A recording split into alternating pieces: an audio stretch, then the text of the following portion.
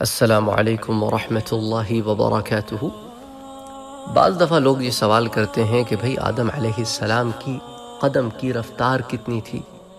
تو اس ضمن میں ایک روایت آتی ہے جس کو امام حلبی نے جمع کیا ہے السیر میں، جلد 1 صفحہ نمبر 483 اور 484 پر، کہ آدم علیہ السلام کو ایک عمدہ کھجور کے درخت پر اتارا گیا۔ اس کے بعد جب ان کو حکم ہوا کہ وہ اس خیمے کی طرف جائیں، یعنی کہ خانہ کعبہ کی طرف جائیں، تو وہ روانہ ہوئے، اور ان کے لیے یہ فاصلہ ان کے قدم کے درمیان لپیٹ دیا گیا۔ چنانچہ کہا جاتا ہے کہ ان کا ایک قدم 3 دن کے سفر کی مسافت کے برابر ہوتا تھا۔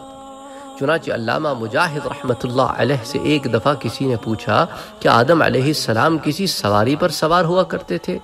تو حضرت مجاہد رحمۃ اللہ علیہ جو مشہور تابعی ہیں، انہوں نے کہا کہ ان کو کون سی سواری اپنے اوپر سوار کر سکتی تھی؟ خدا کی قسم ان کا تو ایک ایک قدم 3 دن کے سفر کی مسافت کے برابر ہوتا تھا۔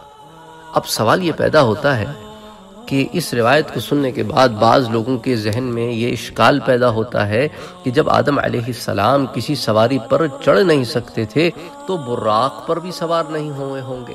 حالانکہ بعض علماء کا قول ہے کہ انبیاء علیہ السلام براق پر سوار کرائے گئے ہیں، مگر اس کا جواب یہ ہے، اس سے مراد یہ ہے کہ بہت سے انبیاء براق پر سوار کرائے گئے ہیں، تمام انبیاء کا ذکر نہیں ہے۔ لیکن اگر یہ مراد بھی ہو کہ تمام انبیاء براق پر سوار ہوئے، تب بھی کوئی اشکال نہیں ہوتا، کیونکہ براق کوئی دنیاوی سواری تو ہے نہیں کہ اس پر کوئی ایک مخصوص جسم کا آدمی ہی بیٹھ سکے، بلکہ اللہ تعالیٰ کے یہاں انبیاء کے لیے خاص سواری ہے۔